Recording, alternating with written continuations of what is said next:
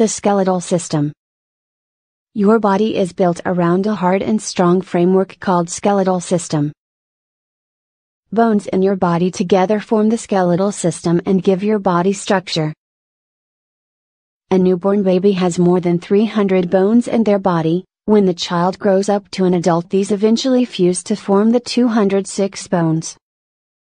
Nearly half of the bones of your body are found in your hands and in your feet.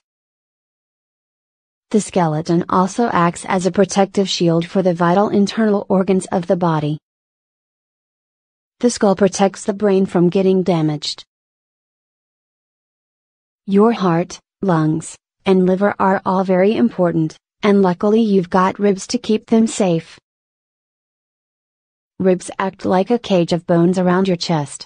Your ribs attach in the back to the spine. Your spine lets you twist and bend, and it holds your body upright. It also protects the spinal cord, a large bundle of nerves. It's made of 26 bones. Besides these functions, the skeleton also works with the muscles and tendons of your body to help you move around. Bones are held in their respective places by short bands of tissues called ligaments.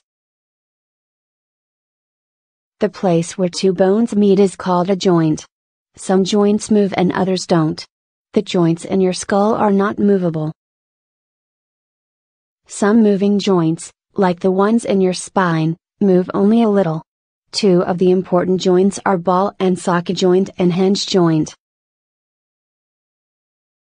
Your elbows and knees each have hinge joints, which let you bend and then straighten your arms and legs.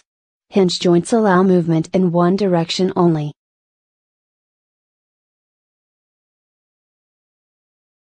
You can find ball and socket joints at your shoulders and hips. They are made up of the round end of one bone fitting into a small cup-like area of another bone. They allows you to swing your arms and legs in many different directions.